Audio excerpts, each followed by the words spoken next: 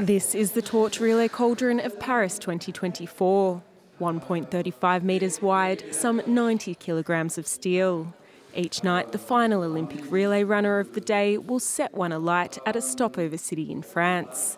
Each a chapter on the way to the Olympic ceremony.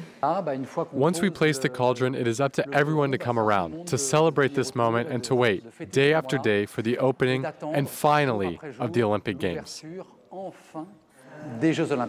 Mathieu Lehanneur is the artist who designed this iconic piece, directly inspired by Paris.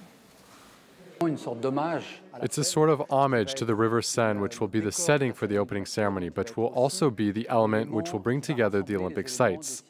The color is this mixture between what would be a gold medal, a silver medal, and a bronze medal, and which creates this slightly pale gold.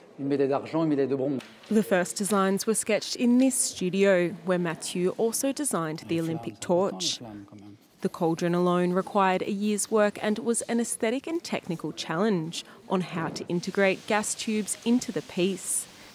Some 20 examples were made in the French factories of steel specialist ArcelorMittal. We ran a whole series of tests to make sure that in terms of specifications the ignition went smoothly and that we got the right chew from the flame. After the Games, some of the cauldrons and torches will be handed over to museums, remaining forever as symbols of Paris 2024.